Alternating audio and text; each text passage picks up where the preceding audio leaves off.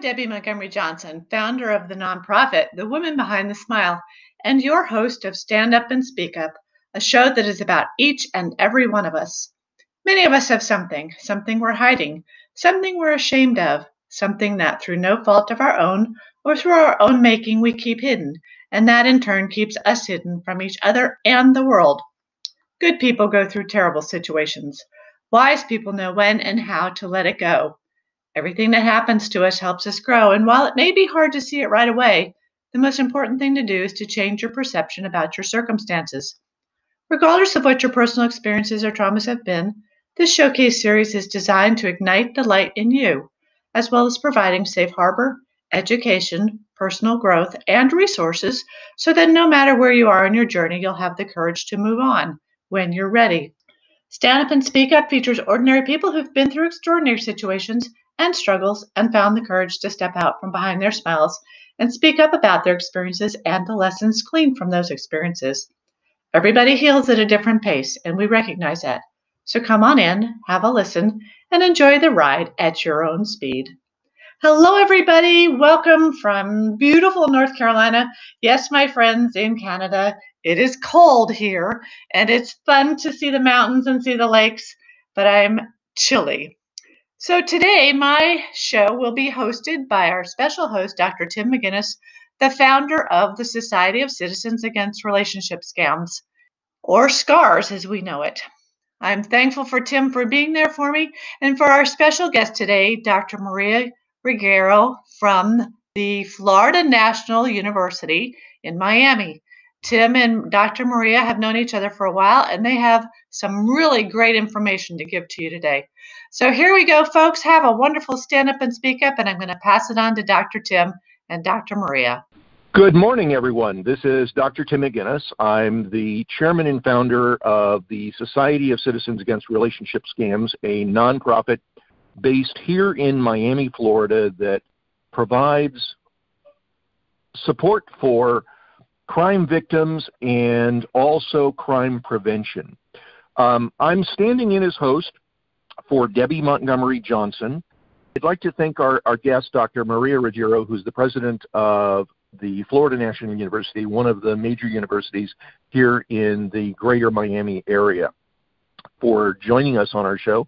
Dr. Maria, thank you very much for joining us today. Thank you so very much for having me in your show, and I'm looking forward to having this conversation so that your listeners can really obtain some more information on different areas of what is needed and what we do in Dade County. Absolutely. Thank you so much. So what I'd like to do is begin by asking you about your own background, because you are one of the prominent women entrepreneurs, in fact, entrepreneurs, period, in the greater Miami-Dade area. And maybe you can tell us a little bit about your history and how you came to Miami and how this led to the foundation of the Florida National University. You know, I was born in Cuba, and my parents brought me to the States. Thank God for that. And basically, my parents always taught me that the best dowry that they could provide was an education. That an education Absolutely. is very important, and only God can take that away from you. Mm-hmm. So basically, when we came, we went to New York, and I went to CCNY, where I became an electrical engineer. And it was in New York that I met my husband. He was a dentist in Cuba, and after a while, we moved down for health reasons, we moved down to Miami. I was participating as an electrical engineer with AT&T at the time, and then continue my education further. And by doing so, I got involved in education. I do have a master's from the University of Miami in business, and then I have my doctoral in education. So having said that, I am a firm believer in education, and that's how we got here, and that's how my husband's vision was to establish Florida National University, where immigrants in the area were going to be, and of course everyone, but he wanted to make sure that those individuals that were coming from abroad were going to have the opportunity to become part of our society and the American dream. This is how it all started. Yes. And when was FNU established? And originally FNU was, accreditation is a very important part of education. And yes. Originally we were part of SAC COEI, and that was back in 1982. So in 1987, we were able to really start working with SAC COC. So if you read our catalog, it will tell you 1987 because that is the SAC COC era. But prior to that, we had the SAC COEI era, and since then we were offering degrees to our community. The only difference was general education, applied degrees versus the Associate of Science, Associate of Arts. We never offer applied degrees, and that's why we transitioned to SAC COC. What does that mean? The Southern Association of Colleges and Schools Commission on Colleges. It's one of the regions, and it is very important for students to make sure that when they are attending any institution, they find out about accreditation, whether national, regional, or programmatic. Many people and we certainly have a catastrophic example of that. There was a very prominently visible college here in the Miami-Dade area called Mattia College for a long time that turned into a complete and total disaster when their true accreditation deficiencies were ultimately discovered. So I applaud you on that. When you began, what kind of courses were you offering at FNU? We were offering, we were in allied health, also business. We were even in electronics. But one of the challenges that we found when we were offering programs in electronics was the math knowledge required by the participants. So after a while, we really stopped offering the electronics degrees. And basically, like right now, we have 6 divisions. Psychology is something that is so important, and so many students are seeking degrees in psychology because of many different reasons, together with allied health or humanities and natural sciences. Can I go back to engineering for just a second? Absolutely. Was one of the things that you discovered, I myself have been in Miami since 1985, and I moved here to found what might have been the first major software company here in Miami that about 5 years later we renamed as TigerDirect and then ultimately TigerDirect.com. And one of the things that I found in my experience in the greater Miami area during especially the second half of the 80s was Miami was a desert in terms of the technology industry. Up in Boca, we of course had IBM and their personal computer divisions, so Boca was the technology hub to some extent, but really wasn't much going on in technology in Miami-Dade itself during that period of time. Did that play a role in your decisions about ultimately discontinuing some of your engineering courses at that time? It was basically the lack of preparation in math. It was very difficult for the students. They wanted the hands-on, but it's like everything, you know. Right. You cannot be a doctor and help people if you don't have the academic foundation to know what it is that you're going to do. So yes. It's the same thing with math. You need to have that foundation. And we see that now, thank God, they have realized that it's very important to be working on sciences. And that's why we hear so much about STEM and now STEAM, because they're also adding the arts. You know, it's having a balance in everything we do and making sure that you are going to be prepared and doing what it is best for you. And absolutely. That's very important. Absolutely. When I moved here from California, I, of course, was an electronics engineer. I was an engineer like you, and came from Silicon Valley, having been an assistant director of corporate research at Atari in the early 80s, and having practiced my profession in places like Japan and the United Kingdom, etc. And it was a significant contrast. But you're absolutely right. Today, students are vastly more prepared. Our Miami-Dade school system is night and day difference. The university system in Miami is night and day different, with the introduction of your university and others in our area. So I think to some extent you deserve some of the credit for that as well. Thank you. You know, one of the divisions we have, it's nursing.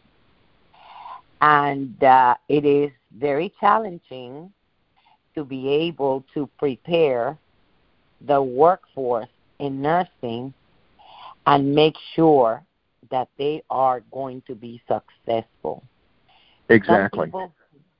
Some people feel we're very demanding, but the issue is that those nurses are going to be taking care of you, me, and the rest of the population. So we need to ensure that they have the academic core that is required to be able to help the sick in our area. Exactly. And that requires knowledge and preparation. Not only skills, but knowledge and preparation. Isn't a part of your accreditation based upon the success of your students in taking state certification exams? That is correct, especially when you're talking about programmatic accreditation, because like I mentioned, there's national, regional, and then programmatic accreditation. You know, yes. They are all measuring, and the Department of Education, the U.S. Department of Education is looking at what is your graduation rate, what is your retention rate, what is the passing rate of your graduates in the different exams that they must be taking in order to perform the duties of their profession. For example, nurses, they have to go through the NCLEX, and that is a national exam that they need to pass before they become registered nurses. So obviously, all of that is measured by the different accrediting commissions, and that is something that we, make clear to all our students from the onset, and it's very important because you are going to be spending years of your life preparing yourself to be proficient, to join the workforce and have the academic knowledge and the skills that are required. So you need to make sure that you are progressively preparing yourself to do so. And of course, the Department of Education, as well as all the accrediting commissions, are measuring how your students perform once they graduate from the different programs that you offer. Let me ask, what were some of the challenges that you faced in the early days through the late 80s into the 90s to be taken seriously as an academic institution in Miami-Dade or in Florida or even regionally? Well, we were blessed because we, from the onset, the core of academicians that joined us to offer the academic knowledge to the students, they were very good. So the students are able to recognize that, and based on their accomplishments, they know whether they're attending an institution that they would like to attend or not. Right. So obviously it was very, it was very important. It was very important for us to ensure that we were offering quality in education.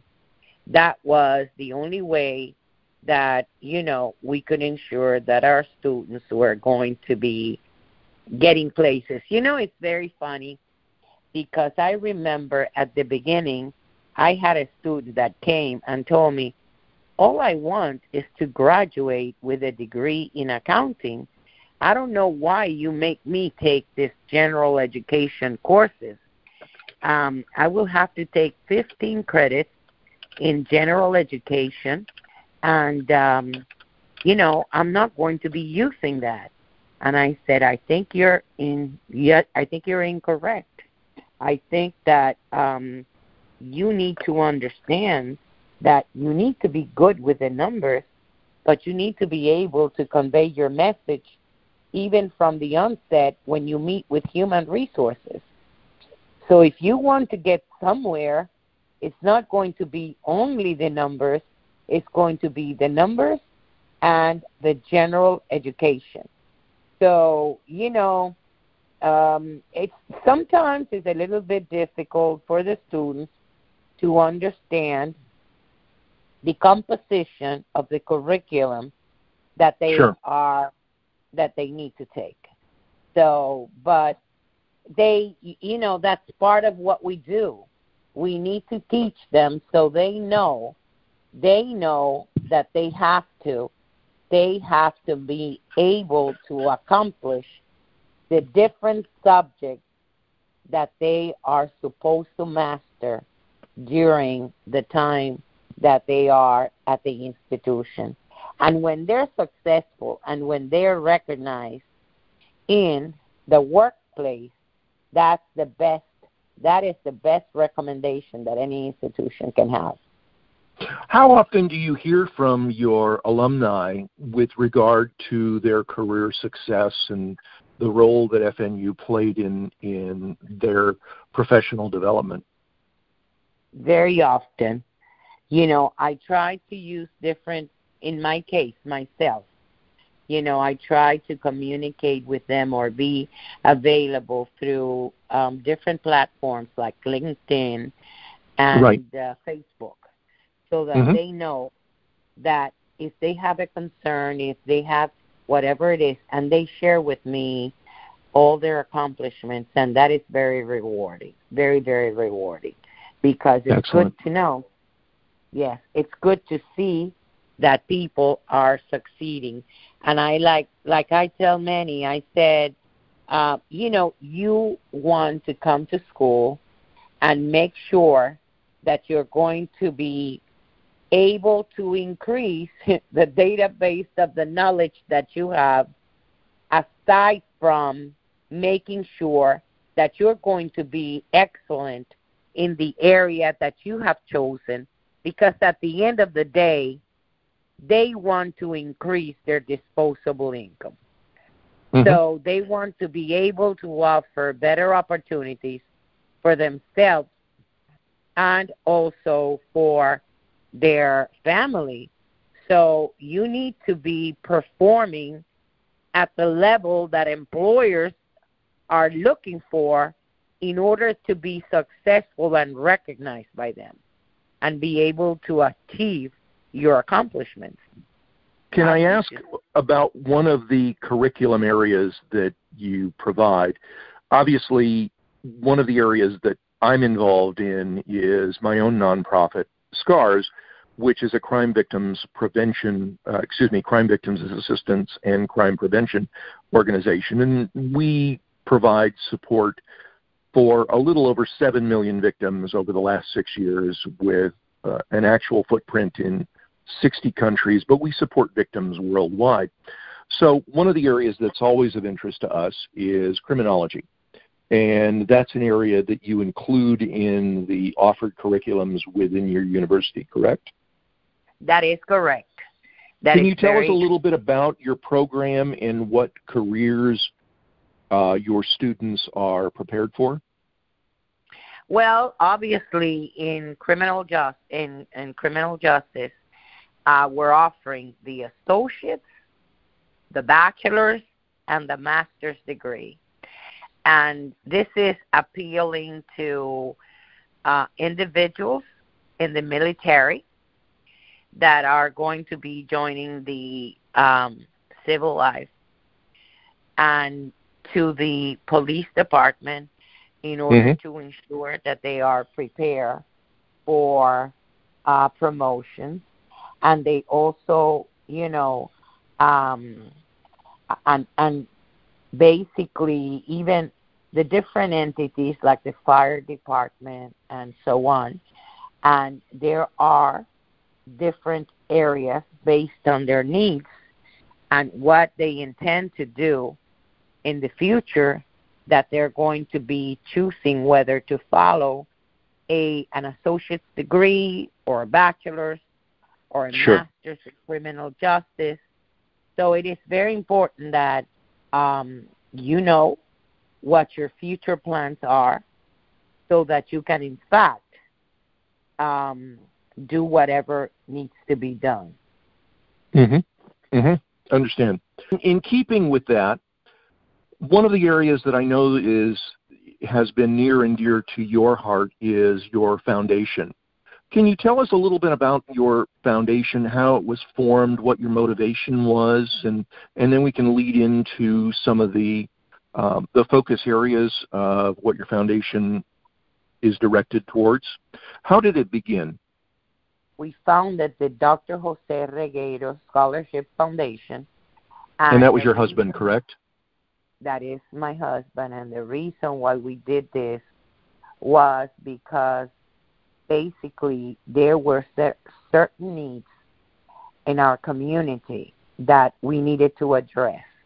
And we founded what we called the Powerhouse. And the reason we brought individuals from different paths of life, and we put together events that were educational in nature. So we were dealing mainly with school children, as well as many other different nonprofits in our community, and we were bringing information to the community so individuals that needed assistance would know what to do and where to go. We have the domestic violence event, the human trafficking, or the missing children, and basically what we were trying to do is bring in the different entities in our community and gather them in the different events we were conducting to ensure that people were empowered with information that will allow them to make the appropriate decisions when decisions were needed. And basically, we conducted this 4 consecutive years.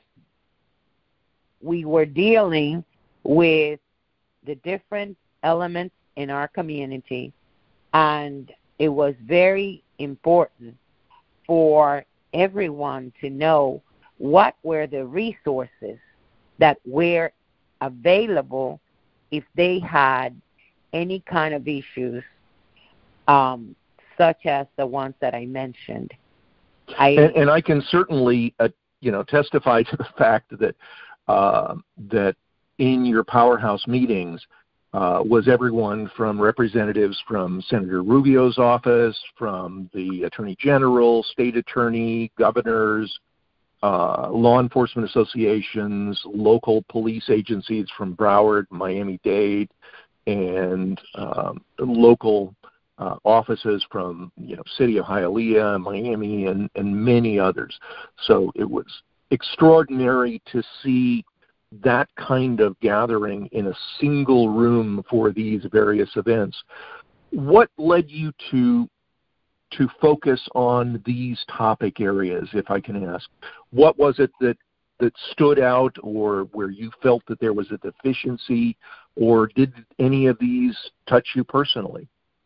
As you know, information is power, the same way exactly. as educating our community is power. Now the state of Florida decided to do away with certain funds that they have had for years. And I was telling a couple of senators, the ADN of poverty is education. And when you attack education and you limit the resources that people have in order to become well educated and obviously more powerful to impact our community, what you're doing is reinforcing poverty and victimization. Absolutely. On the topic of human trafficking, we communicate directly with, in fact, my organization, SCARS, is a formal partner of the Department of Homeland Security, and we're registered through DOJ's Office of Victims of Crime, and we communicate with Europol and Interpol and other agencies around the world, and we see that human trafficking has not slowed at all. In fact, it continues at double-digit growth rates worldwide. And in the world online, which is our area of focus, online, or what are called cyber-enabled crimes, we see that there is a direct correlation to the kinds of online victimizations that present opportunities for traffickers to groom individuals as candidates for capture and trafficking. One of the things that I was profoundly impressed with in your Powerhouse group were those local nonprofits, especially, that are in the business of helping to rescue individuals that are trafficked. And to what extent do you think Miami-Dade is a hub for human trafficking? What is your experience with what this part of the country means in terms of both supporting that incredibly horrible industry and also in terms of potentially working to stop it? Tim, you hit the nail on the head. That is an industry, and they're looking for money, and obviously they're looking for events and individuals that have the finances to seek those horrible services. Right. And that is why it's so important. It is so very important that we're all well educated to help stop human trafficking. And right now, we see every day the growth in awareness and how an Uber chauffeur or driver or someone in the airlines or someone in a restaurant is noticing issues that are not right, and they are identifying victims of human trafficking. So it is important that individuals are aware, because we see that there is a lot of money coming into the Florida state, and people are going to be following that money and offering certain services that should not be offered at all.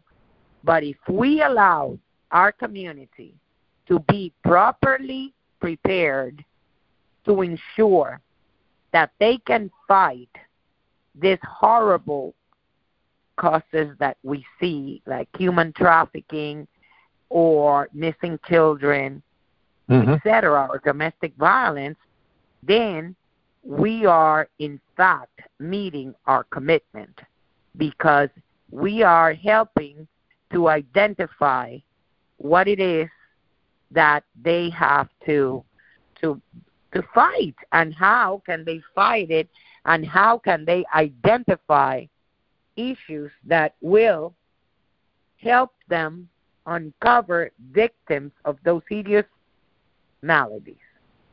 Exactly. And obviously involving school children, whether they be primary, middle, or high school, is obviously a critical method of creating awareness that can help save them. Unfortunately, in the world of cyber-enabled crime that I deal in, one of the fastest growing demographics is actually children from 11 through 20 through young adults age 25. This is the demographic that is currently exploding in all forms of cyber-enabled crime, from scams to sextortion to grooming for human trafficking and abduction and other means. In general, as much education as we do, it seems like we're losing ground slowly. Have you considered, I know that you had mentioned to me privately that as a result of the pandemic, a lot of your advocacy activities, campaigns, marches, etc., had to be shut down for the obvious reasons. Have you considered, as a way of restarting this, perhaps roundtable discussions, open presentations, even webinars offered by or through the university to help maintain awareness of these activities? Absolutely, we have. But the issue here is that in most cases, the individuals that will be participating in those webinars or roundtables will be educated adults. And when we're having this massive events that we were having before the pandemic, we were getting to the possible victims or individuals that could be helping victims of this crime. And that is why it was so important to have, this events that we were conducting. However, I think that hopefully soon, once more people get vaccinated, we're going to be able to sort of go back to some sort of a normal. I don't know if it'll be new or what, but then we will be able to start again having events that will empower those individuals that will need it the most. Because we want to get to the possible victims. We want to get to those individuals that the kids at school that might know of somebody that needs that information, or somebody that is being trafficked, or, and that is what we want to do. We want to make a difference in the community with the people that need it, which are the victims or possible victims that they will need. They will know how to defend themselves from these horrible crimes that we're having to fight. Well, perhaps there are some ideas that could be considered, such as maybe a kind of a summer camp program as we go into the summer, particularly latter summer, late June or even in July before school normally would start. There are opportunities to get students in a setting where they can be informed and prepared to avoid such risks in the future. Hey, Dr. Tim and Dr. Maria, this is Debbie. I just want to pop on really quick. Tim, I love that idea about summer camp for the kids and teaching them about the dangers of online and trafficking. And Maria, I was curious, what is your vision of the foundation going forward? What would you like to see it do going forward?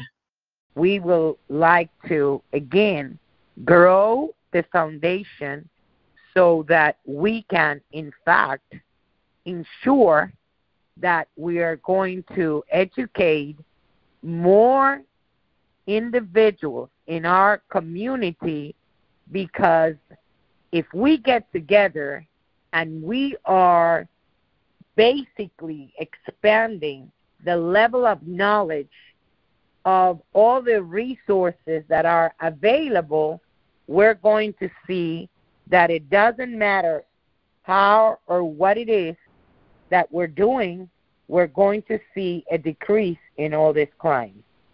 Indeed.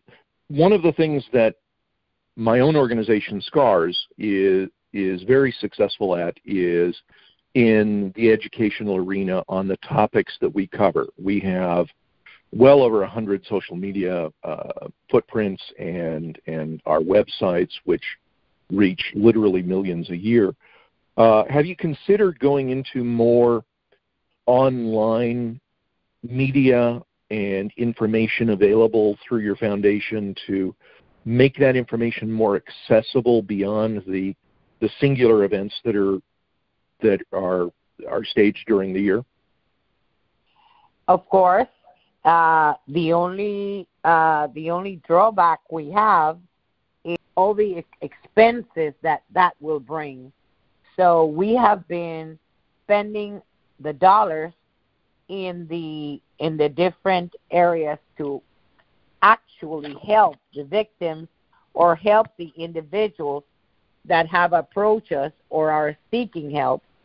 One of the areas that might be worth exploring, and I'd be happy to do this offline, but one of the areas that might be very interesting to explore is the development of a portal which would allow the various stakeholders in each of these topics to provide content so that you don't actually have to create it yourself. In other words, development of an advocacy volunteer model that would allow for your Powerhouse participants and partners to help create this for you, possibly even connected with the university website.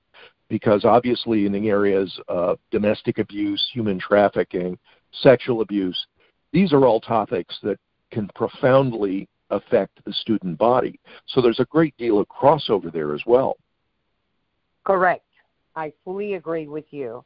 And that is I think that will be a very strong tool to continue to provide the resources and knowledge, especially during the pandemic.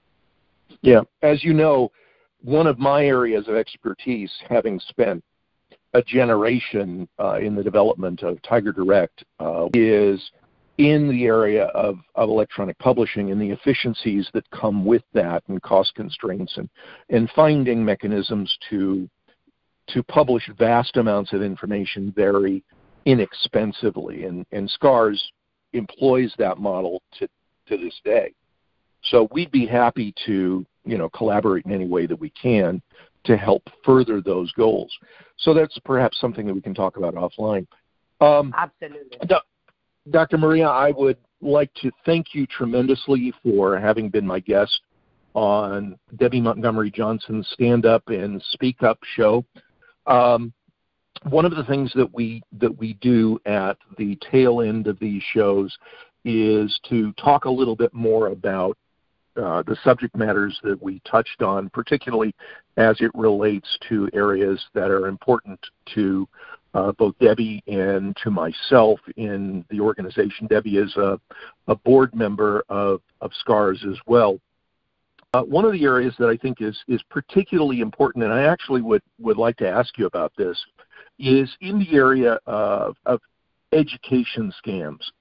I was unwittingly myself involved in trying to develop web technologies through one of my own companies many years ago for that local college that I mentioned that was doing such a good job of taking everybody's money and then not delivering academic results. What do you see are the challenges in educational scams, training online, certification for a fee kind of programs out there? Can you tell us what your opinion is or what you think is going on out there in regard to this, helping prospective students who are looking for education or looking for certifications, how to both potentially identify scams and what are some of the scams that are going on out there? Basically, like we mentioned before, it is critical for individuals to ensure that you are going to be aware of the kind of credentials those organizations hold. You're talking about, for example, the issue of certifications on nursing, for example. It's important that you know that you're going to a reputable institution that will provide you with the academic knowledge that will allow you to sit for that exam. Many times, unfortunately, people think that there are short ways of accomplishing their goals, and that is not so. You need to ensure that you're fully prepared to challenge those exams, national or regional, so that you can, in fact, be able to be successful in the needed areas. So just don't make those decisions lightly.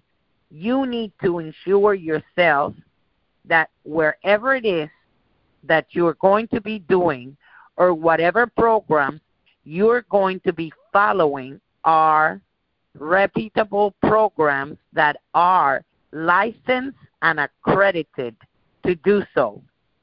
One of the things that we recommend for all individuals that may be connected with a scam is your starting point for reality is going to be a state government. If someone is contacting you about a corporation, a business, a school, etc., validate that they are in fact a registered entity with the state, that if licensing is required, that the state licensing boards or bodies have that institution or that entity licensed, and that's something that people can easily check on. So if they're looking for a nursing school, they can simply look on Google and find state licensing for nursing schools and verify that information. Another thing that we see happens all the time is business impersonation. So the use of an EDU web domain address is limited to accredited real universities or schools, correct? It should be. Yes. So it should be. Make sure that it is an EDU web address, and if necessary, check with the state to confirm the contact address, email, phone numbers, website, etc. We only have a couple of moments left, so at this point, I want to thank you so much for joining us today. You're an inspiration in the Miami-Dade area. I've known you for years and hold deep respect for the work that you've done and your contributions to our community. So thank you so much for joining us today. Thank you so very much for having me in your podcast, and I am really looking forward to the interaction in future endeavors so that we can all work together and make a difference in our community. Dr. Tim and Dr. Maria, this is Debbie coming back in, and I just wanted to thank you so much for participating in our show today. And for everyone that was here and heard about Florida National University, look into it. It's an excellent opportunity for those of you that are seeking higher education. Thank you, listeners, for being here at Stand Up and Speak Up. We are dedicated to encouraging you to remove the mask of embarrassment and to being your best self. If you've been a victim to any cybercrime or scam, visit againstscams.org for assistance and guidance about options and recovery. For SCARS, the Society of Citizens Against Relationship Scams, is an incorporated nonprofit crime victims assistance organization based in Miami, Florida, and we're here supporting scam victims worldwide. This episode has been sponsored by benfocomplete.com, a vitamin supplement company that supports happy and healthy hands and feet for those with neuropathy. If you or anyone you know struggles with the pins and needles or numbness in their hands and feet, check out our benfotiamine products at benfocomplete.com and use the special code STANDUP for a 5% discount on your purchase. Again, thanks everyone for being with us here today on Stand Up and Speak Up. Go to my website, thewomanbehindthesmile.com, for additional information and resources. Have a great day. Subscribe to my YouTube channel and enjoy the replays of these shows always, and come back and meet with us next week. Have a good one. Bye now.